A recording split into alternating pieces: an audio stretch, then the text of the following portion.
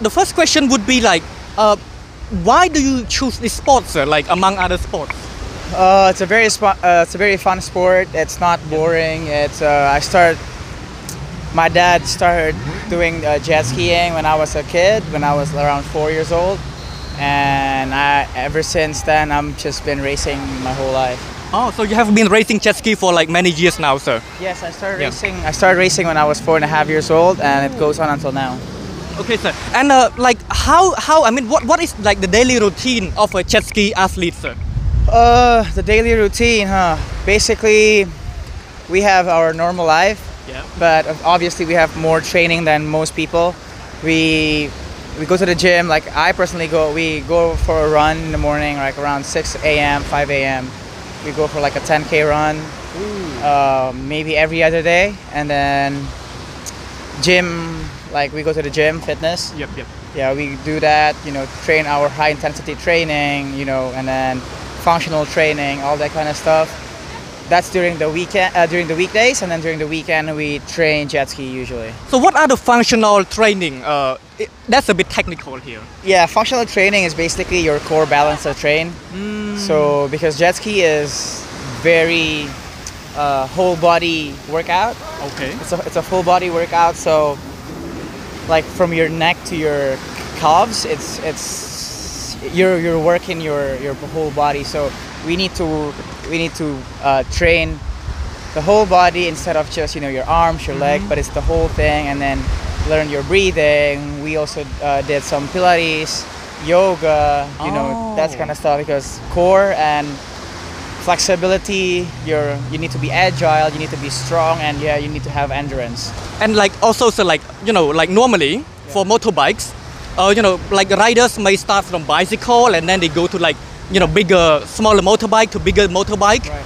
How about jet ski? Is it the same?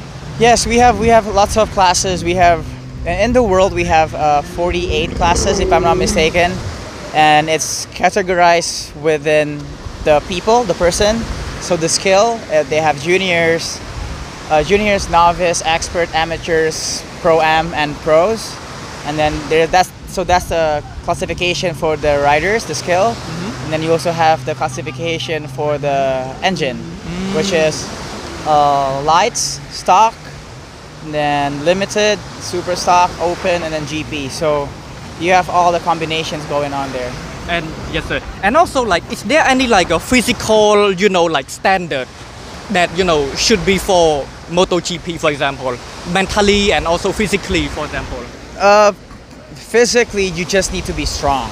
There is no age limit. There is a 16 years limit minimum, just for safety reasons. But other than that, you just need to be strong. And when riding at this kind of waves, you just need to be like all out, and you got to know how to ride your ski. You got to know your own body, if you're actually strong enough to pass someone, or you don't want to hurt yourself. Yep. And another question, sir, also about technicality also, because not many Cambodian again understand this sport. Yep. What are the measure that you take in order to protect yourself at sea? The what? Like the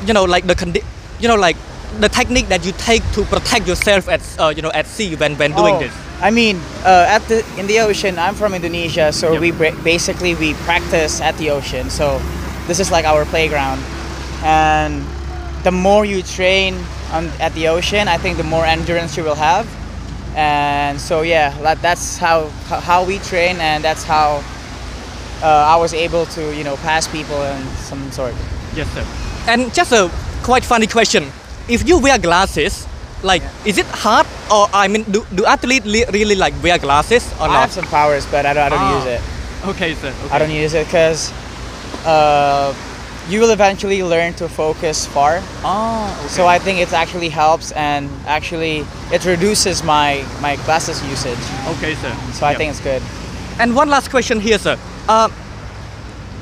Cambodia and Indonesia, I see that the country in some places it is very religious. Right. So when you do this at sea, like, do you pray, or do you do some religious like something to protect yourself? I try not to have the superstition. Oh, okay. Because I just I travel around the world for racing. We travel to the US, to Europe, you know, Japan, Yeah, China, you know, all over the world, and I try not to have any superstitions going on. So you just rely on your technique. Yes. Okay.